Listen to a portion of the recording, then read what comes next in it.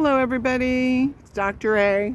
I'm putting in a short here, a piece of Florida history in architecture.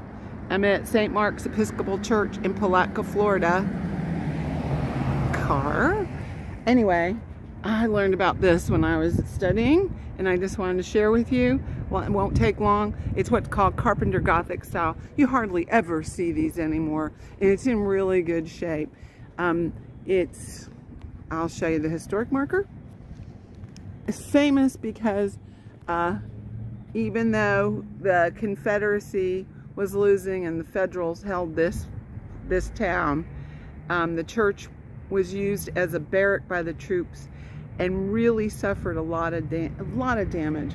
In fact, Dr. Curl, who told me about this, R.I.P. Dr. Curl, he said that they even brought their horses inside the structure. But look at that, huh? Look at that beautiful bell tower. You never see these anymore, especially in this great of shape. So, just a little bit of Florida history. Peace out.